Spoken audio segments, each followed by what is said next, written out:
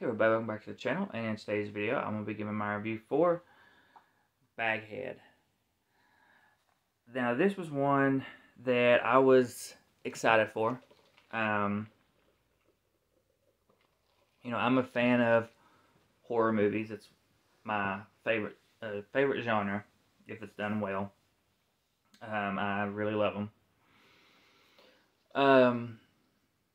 So I watched the trailer for this, and the trailer looked decent. It looked like it had a lot of potential. I liked the story behind it. So I checked it out, and it wasn't as good as I was hoping for. It wasn't terrible. It didn't look or sound low budget. Cinematography and sound was fine. The story has a lot of potential, but I felt like they went in the wrong direction with the story. I kind of wished, in my head, I was picturing this creature, witch, whatever she is, to basically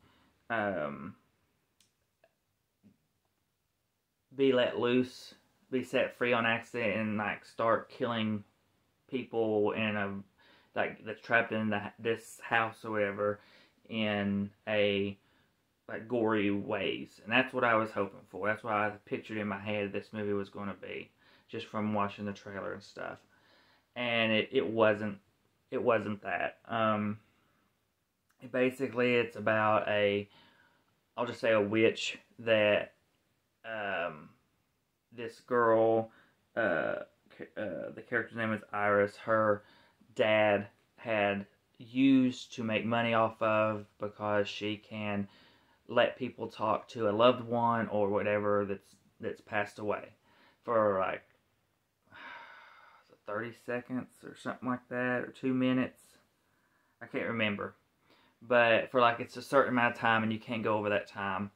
And she ends up inheriting this curse, as they call it, not knowing that she's inheriting this curse. And a guy comes and wants to use the witch to talk to his wife, and chaos ensues from there. But this was okay. Like I said, it wasn't really all that gory as I was hoping for. The kills weren't all that great or really much there, really.